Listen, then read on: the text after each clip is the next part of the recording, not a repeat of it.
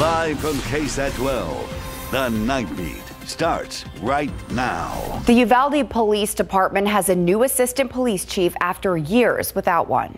This comes nearly 1 year since the Robb Elementary School shooting. On the day of that shooting, the police chief was out of town and a lieutenant was the acting chief. The newly hired assistant police chief tells the night team's Lee Waldman he'll work to rebuild the relationship between the community and the department. It's a story you'll only see right here on KSAT.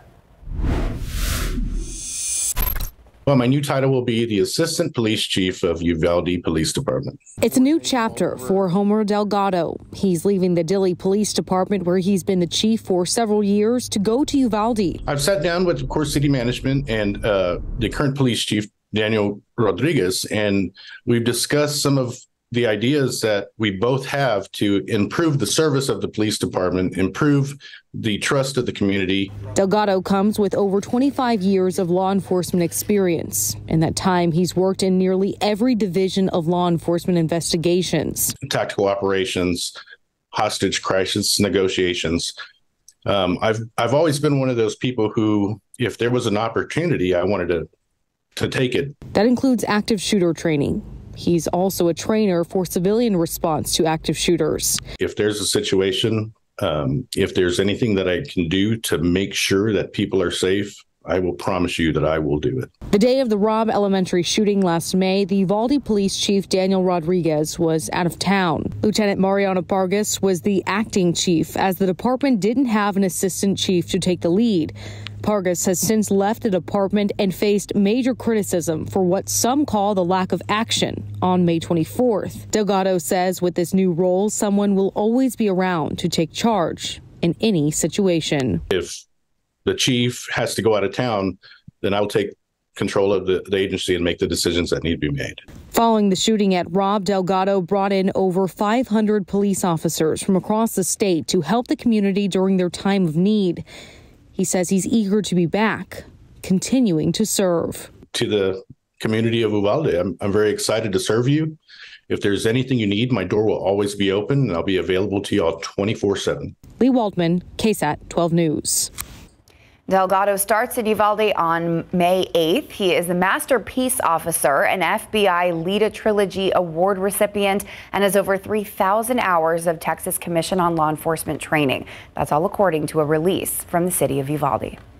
Back here closer to home, some developing stories we've been following today. We now know the name of a 23-year-old woman who was killed after San Antonio police say she drove off the access road and onto the highway. The Bexar County Medical Examiner's Office has identified her as Jada Rocha.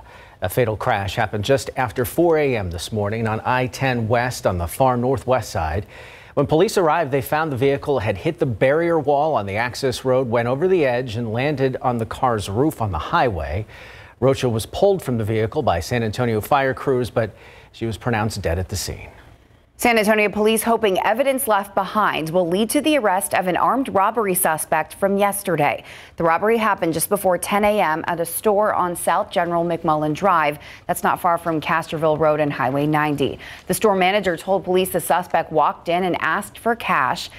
After he was given the money, the managers say the suspect then showed a knife and asked for even more money. That same manager was able to get a hidden baseball bat, which sent the suspect running. While escaping, that suspect left the knife and the cell phone behind.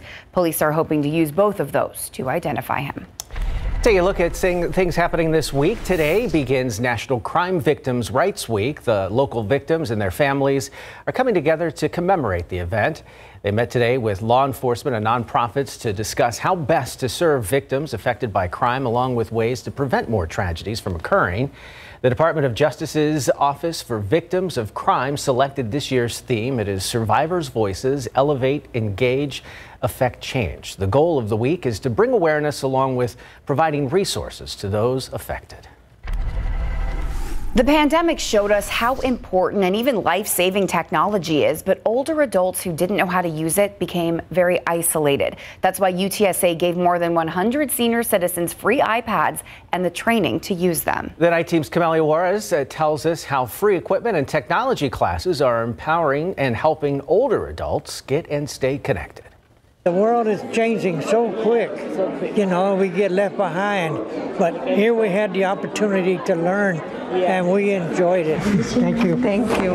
Manuel Palacio and his wife Cecilia were one of the 180 seniors who completed a 5-week technology training course created by UTSA through a grant. Thank you. They learned how to make Zoom calls, learned how to email, explore Google applications, and even YouTube. I'm a little bit smarter, and I learned a lot. That's a positive feeling for folks. Daryl Greer with the Older Adults Technology Services says during the COVID-19 pandemic, many seniors became isolated and out of touch with life-saving resources. How to get your vaccination, you needed an email. And if people don't understand how important an email is, then they don't really, they can't access it. Greer says digital inclusion can also help seniors stay healthy, both mentally and physically, like making Zoom calls with family members or accessing telemedicine. The more frequently you're seen by doctors, the greater your health is, the more that they're going to quicker catch on any type of negative health outcomes.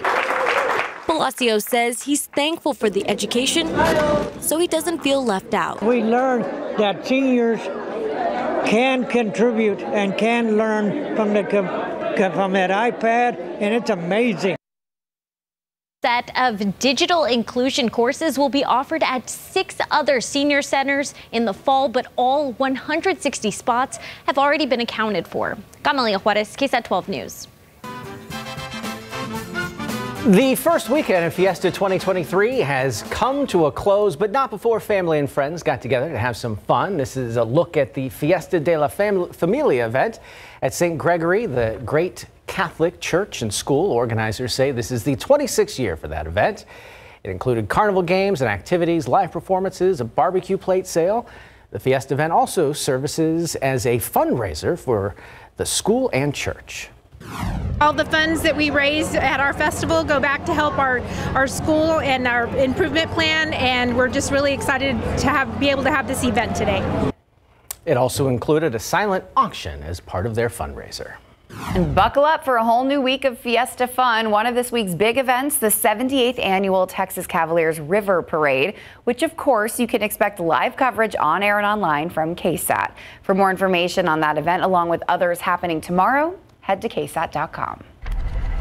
All right, let's take a look outside here with live cam this Sunday night. What a weekend of weather we had across South Central Texas yesterday. Absolutely beautiful. We started off with lower humidity, plenty of sunshine. We did see the cloud cover return, though, into the afternoon. And then, of course, we had a cold front move in overnight last night. That sparked up some scattered rain, even some thunderstorms that turned into more of a widespread soaking event for some earlier this morning. And because of that, you can see the difference in temperatures that we had from one side of the weekend to the other. Spring like yesterday, near 80, but today in the afternoon, we were only able to climb into the low to mid 60s here in San Antonio. Now, temperatures right now we're in the 50s. We've got another cooler than average day in the works as we head into your Monday. It's also possible that we see some areas of patchy drizzle for the Monday morning drive. So you'll want the long sleeve first thing tomorrow. Daytime highs only topping off in the mid to upper 60s.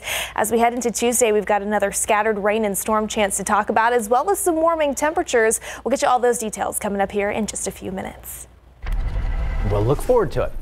Tomorrow will be the last day emergency preparation supplies will be tax-free for Texans. This is according to the Texas Comptroller's Office, who announced the sales tax holiday starting yesterday and ending tomorrow at midnight. On your screen right now, a look at a list of items that'll be tax-free. They are portable generators, emergency ladders, axes, batteries, coolers, first aid kits, just to name a few. There are price caps for the approved items, along with a list of items that do not apply. You can find all this information right now on our website at KSAT.com.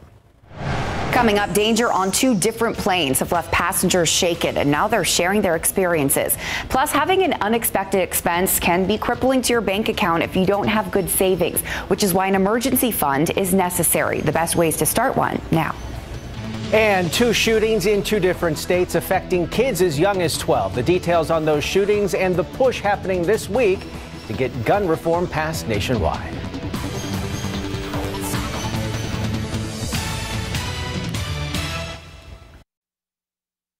Fiesta Gives Back is powered by your local San Antonio area Chevy dealers. Fiesta gives back through the founding event of Fiesta San Antonio, the Battle of Flowers Parade, attracting millions of locals since 1891. The Battle of Flowers is where Fiesta reigns. The annual Fiesta event is put on by the Battle of Flowers Association, the only all-women, all-volunteer organization producing events of its kind. The group is a civic nonprofit organization whose objective is to teach the history of our state and keep the patriotic traditions of Texas and San Antonio alive. There are 400 active members and many honorary members who volunteer their time to give back to the city and community.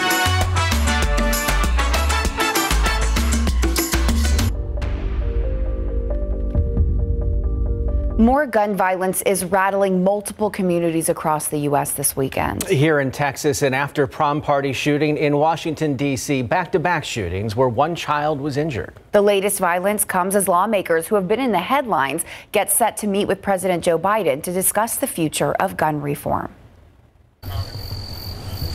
In Washington, D.C., police are searching for suspects in back-to-back shootings Friday night that left 8 people wounded, including a 12-year-old girl. We're looking for a black sedan, possibly a Mercedes, who witnesses say drove through the block and indiscriminately fired upon the individuals here in LeBron. Here in Texas, authorities are investigating a shooting that sent at least 9 teens to the hospital this morning near Jasper, just 2 hours west of Houston.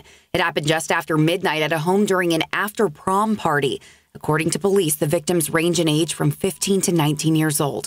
The investigation there is ongoing. And on Monday, the so-called Tennessee Three are set to meet with President Biden to talk about the gun crisis in America. They're the lawmakers who drew national attention after protesting for stricter gun laws in the wake of Nashville's deadly school shooting last month. I think that we need emergency response because we're facing a crisis situation, and that in states like ours, we need help from our national leaders. It is also to think about beyond executive orders, what other authority exists within departments and agencies that the president is ultimately responsible for. According to a recent survey by the Kaiser Family Foundation, worry and fear about gun violence are widespread in the United States, adding more than 1 in 5 adults has had a family member killed by a gun, including suicide.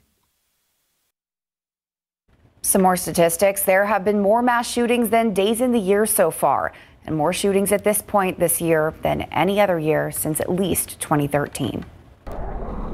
Turning now to weather, as Adam Caskey likes to say, things got a little rowdy last night, Mia, and now we're dealing with some cooler temperatures. What are things looking like as we get into parade week? Exactly. Yeah, very Adam Caskey-esque with the rowdy for sure. Yeah, it was a very kind of loud and noisy night across portions of South Central Texas. We had that cold front move through that ended up sparking more of a widespread rain and storm chance earlier this morning. Even had some reports of some hail and some of those stronger thunderstorms, and yes, some strong winds. We don't like having to deal with the severe weather, but we do like the rainfall. Let's take a look at some of those rainfall totals since last night. Just under half of an inch reported in places like Gonzales, Seguin, over 3/4 of an inch in Kennedy, over 1 inch of rain in Pleasanton, Tilden, and even stretching into our far western counties for places like Del Rio and over into Eagle Pass. Now here in Bexar County, 0.44 officially over at the airport, just under an inch of rain over in Adkins on the southeast side, 0.78 at Stinson,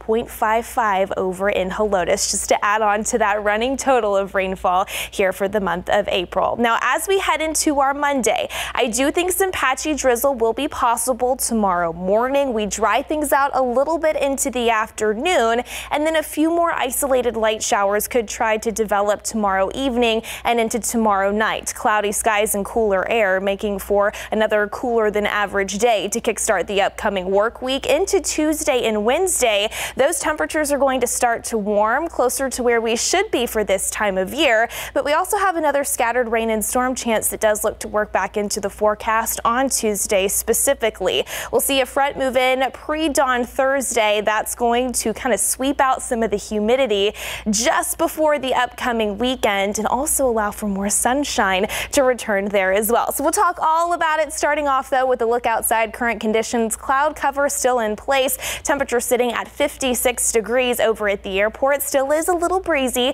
Winds out of the north at about 14 miles per hour this hour. Those winds are going to subside just a little bit more through the overnight. It is going to be a chilly start to our Monday. So as you are stepping out for the morning commute, take the light jacket with you. We'll start off in the low to mid 50s across the majority of the area. And then again, still cooler than average as we head into our Monday afternoon, with those thermometers topping off in the mid to upper 60s for most. Around 65 on the north side of Bexar County, maybe some upper 60s on the south side, closer to 70 across our southern counties, 64 in Kerrville, 66 in Comfort for your Monday afternoon. Again, the cloud cover is expected to stick with us throughout the majority of the day. Tomorrow morning, probably will need to use the windshield wipers a little bit depending on where those patches of drizzle do set up. And then it will be a drier afternoon, but if you are stepping out to the Texas Cavaliers River Parade tomorrow,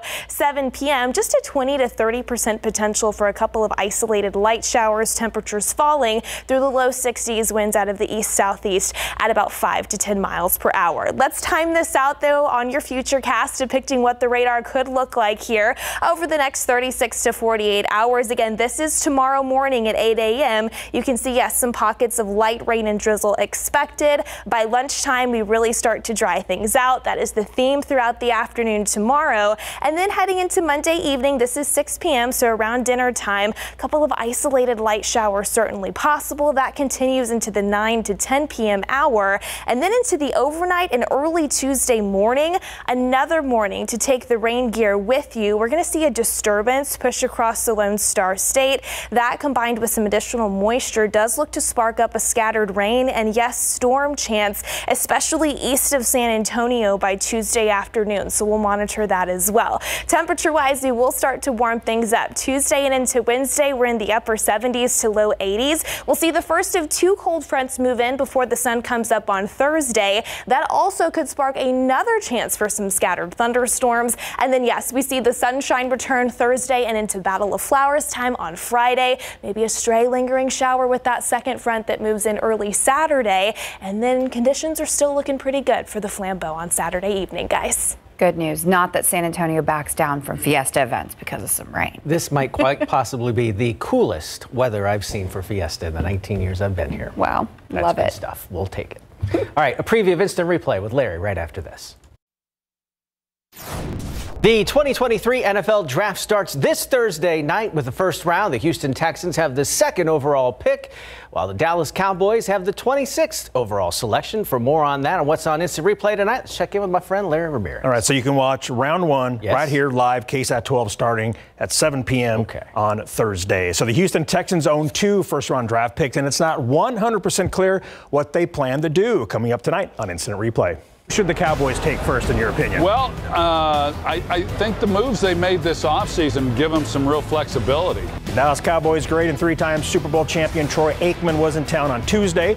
We talked Cowboys draft needs, the possibility of Ezekiel Elliott rejoining the boys, Damar Hamlin, and Troy's Beer 8 Elite Lager. There's no need for me to say anything to him. He knows how much I love him. You know, I think he hurts more than anybody because he expects to make those game-winning field goals.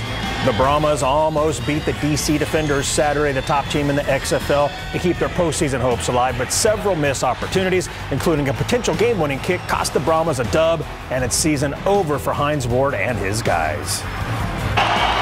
Nelson takes the snap. Running out of time, he throws, it's caught for the touchdown. Talk about an exciting win. The San Antonio Gunslingers scored as time expired to win at Albany last night to edge the defending champs. If you like close games, then the Gunslingers are for you. Plus, SAFC picked up a point at home. A vicious body shot stopped Ryan Garcia, and a Sasquatch named Pasquatch earns our Insira Chrysler Jeep Dodge Ram Play of the Week. That's tonight on Instant Replay. You're perked up, Gerbs. Why was this not the lead? That's a good question. That's got me tuning in right there, Larry. Still going. Look at him. Oh, my God. Pasquatch. Fantastic. We are watching Instant Replay, and it's coming up right after us. But first, having an emergency fund can be easier than you realize. We'll break down the steps to get you started that won't hurt your wallet today. And violent conflict in Sudan affecting travel here in the States, the ongoing situation there, and what the U.S. is trying to do for Americans stuck there. And a plane full of passengers worried for their safety after their plane hit by a bird strike, how the crew was able to get everyone to safety. That and Sasquatch coming up on Instant Replay.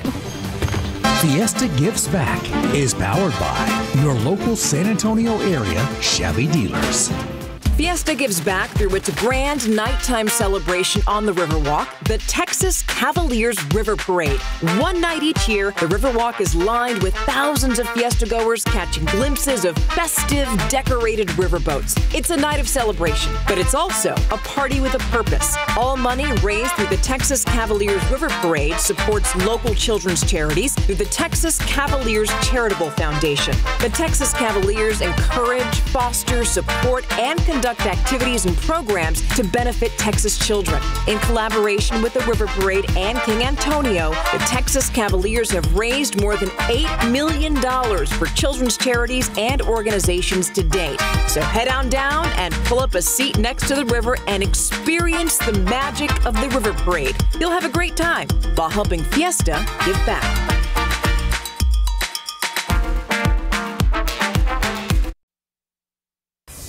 Now to some harrowing moments on board two planes. An American Airlines flight was forced to return to the airport this morning after a possible bird strike sparked an engine fire. Now, this comes just days after another American Airlines flight caught fire as that plane prepared for takeoff. Here's ABC's Alex Prochet, who spoke with passengers on both of those planes. American Airlines Flight 1958, traveling from Columbus, Ohio to Phoenix, was forced to return to the Columbus airport shortly after takeoff. Mayday, mayday, mayday. American 1958, we had a bird strike and an engine failure. The flames visible in this video taken from the ground. According to American, the crew reporting a possible bird strike. Many people started crying and going into tears because we just didn't know if we were going to make it or not, frankly. It was terrifying, and I comforted, as many people as I could next to me. I don't know what to say. I'm still in shock. I didn't start crying until after I got off the plane. The flight landed safely and taxied to the gate under its own power. The airlines issued a statement saying the aircraft was taken out of service for maintenance and our team is working to get customers back on their way to Phoenix. The incident comes just days after the American Airlines plane caught fire while taxiing as it prepared to take off from Charlotte Douglas Airport on Thursday en route to Dallas. Nobody knows what's happening, so that's the first instinct is the plane's going to blow. So everyone's grabbing their bags, trying to get up and run in the aisle. Claire Dungeon was also on that flight. Everyone was trying to panic, but it was like we couldn't go anywhere either. So I think that was the biggest scares. A spokesperson for American Airlines tells ABC News American Airlines Flight 2288 returned to the gate before takeoff after reporting a mechanical issue. The aircraft was taken out of service for maintenance. There were no injuries reported from either incident. Alex Prochet, ABC News, Columbus, Ohio. All right, now to Disneyland. Look at this massive fire that broke out there. Officials say a giant dragon caught fire during the park's Fantasmic show last night. Fantasmic is a long-running nighttime Disney show that features special effects, state-of-the-art projections, and superb pyrotechnics, including Maleficent. That was a quote from them. Maleficent is a 45-foot fire-breathing dragon. Disney says Anaheim Fire and Rescue responded quickly and were able to put the fire out. All cast members and guests were evacuated due to smoke and wind. Disney officials still trying to figure out what went wrong. Isn't that how Maleficent meets her end in the movie? Yeah. Scientists got a surprise after this 14-foot hammerhead shark washed ashore pregnant with pups on an Alabama beach. Authorities in Orange Beach say after that shark washed up last week, researchers discovered it had been pregnant with 40 shark pups. It's unclear how that shark died. Staff with the city's Coastal Resources Group called the large shark a rare find in a unique case study.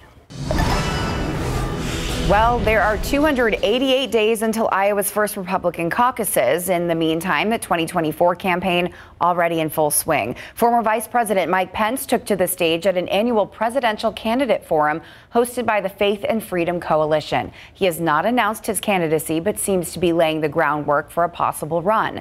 Former President Donald Trump, who is facing 34 felony counts of fraud, is a clear frontrunner for the Republican nomination, not attending the event in person, but sending this video message. Other Republican hopefuls who attended include Arkansas's governor and a South Carolina senator. One notable absence, Florida Governor Ron DeSantis, who has not announced but is said to be eyeing a bid.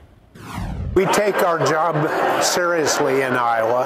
I would like Trump to be the president again. Once it's all said and done, we get behind whoever the person is. The next presidential election will be November 5th, 2024. As of now, sitting President Joe Biden has not made a formal announcement for his run, but he is expected to.